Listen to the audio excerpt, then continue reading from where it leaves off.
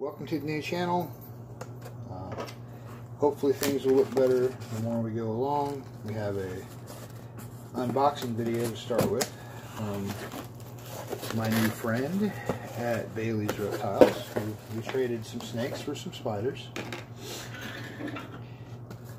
And kind of painful, I gotta admit, the snakes were pets because I'm really more of a spider person than a snake person. Let's see how we did.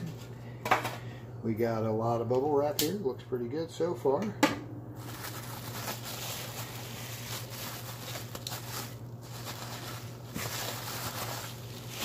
And as we get down, we can see very nice looking. Very nice. We got the bubble wrap. And we've got some, oh, spoiler alert. You see we got Pamphibedius flammifera. And in this one we have super worms. Just kidding. It's a Brachypelma bomi. This is supposed to be an adult female. And this one we have Dominican purple. Firmipticus species, Dominican purple. And over here should be a Selmopsius reduncus. And if, see, we can see here, it looks to be, and there it is. Pretty good size, not bad, not bad. And in a container that if we wanted to, we could leave it in, but we'll probably rehouse it in something a little larger. And this one, oh, love of loves. That's right. We have the wonderful, beautiful Poecilotheria rufilata. And over here, saving the best for last, I don't know how I got this lucky, we have a Poecilotheria ornata.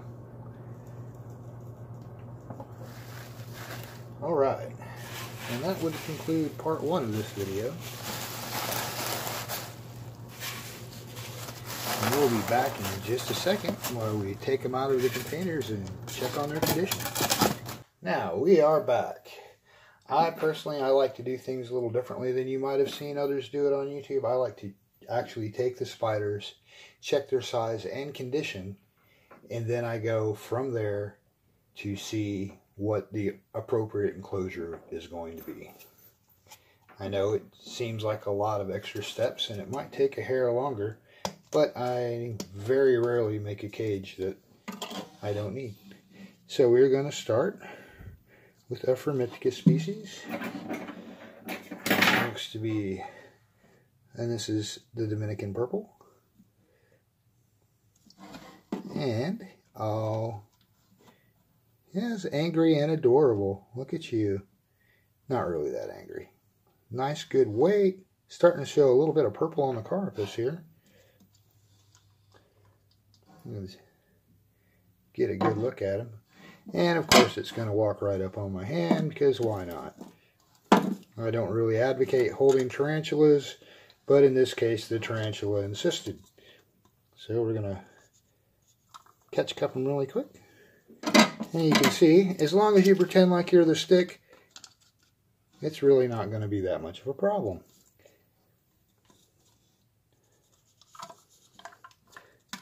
Okay, there we go. Back in the cup. Now, I did accidentally hold that spider. I'll admit it. But like I said, as long as you pretend like you're the stick, it's really not that much of an issue. And moving on to our next one, we have a Pamphibedius species flammifera, which, considering I got all these in trade for some snakes, I feel like I'm doing pretty good out of the gate already. And our flammifera is right on top and looking wonderful. We want to move her just a little bit. Hopefully she don't want to kick any hair at us just yet. She looks like she might be a little aggravated. I will say I don't see any brown spots. That's one thing you want to look for whenever you're getting spiders shipped to you, is brown spots on the paper towels or whatever they have underneath it. The brown spots will indicate that your spider has a ruptured body part. Now we can see here Well, look how black that abdomen is.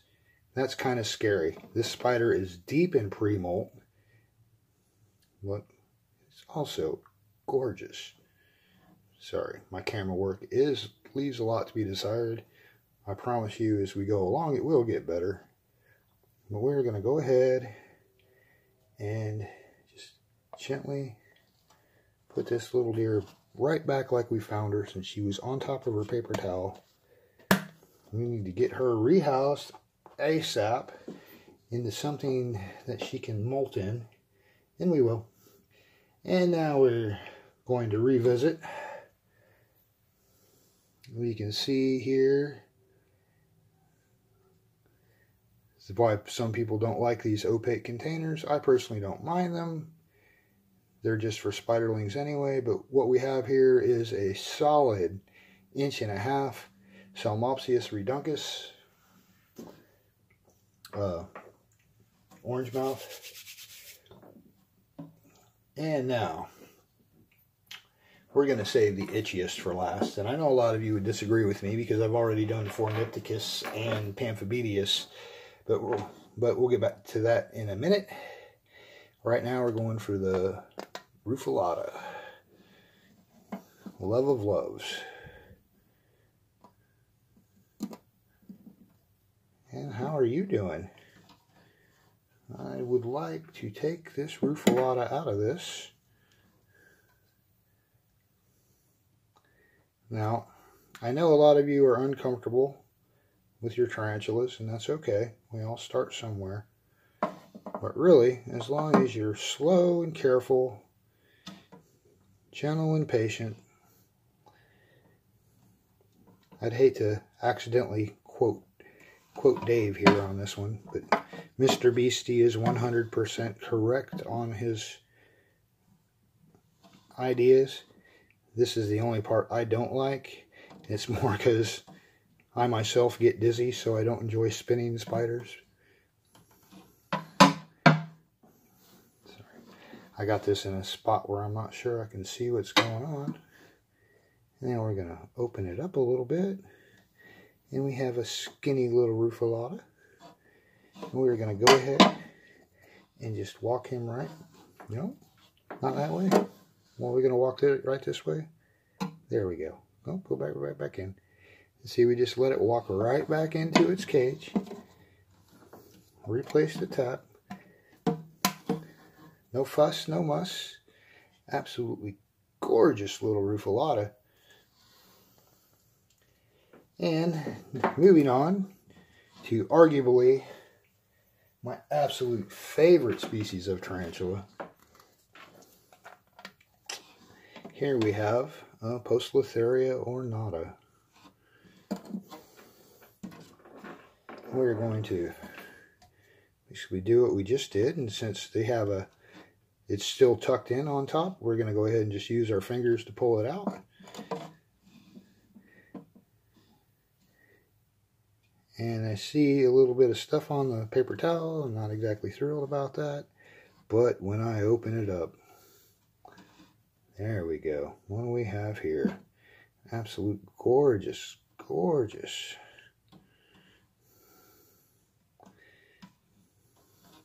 She looks pretty good. Hopefully it's a she.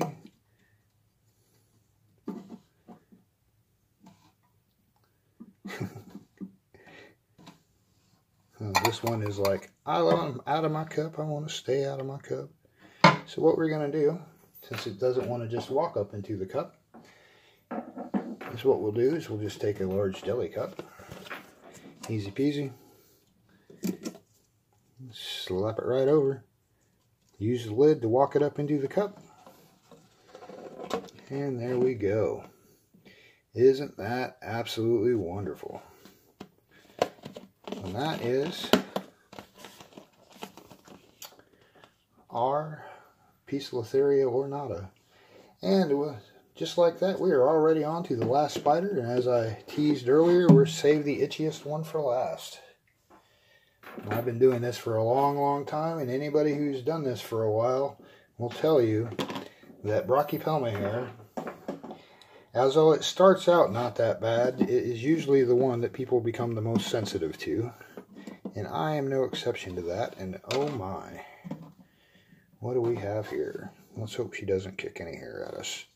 Since we know the Brachypelma bonis are notorious hair kickers. Now, I'm not going to be too upset. I did trade a bunch of adult snakes for this, and I was told that this was an adult female, which it is. You can see by the size of my hand and the size of the spider, this is like a half adult female. I would still classify this as juvenile to subadult personally, but we're not going to be too mad about it. She is absolutely gorgeous, and we will grow her up and eventually hopefully get an egg sac out of her. I can say the same about everything we got today. Alright, so that would be our first video.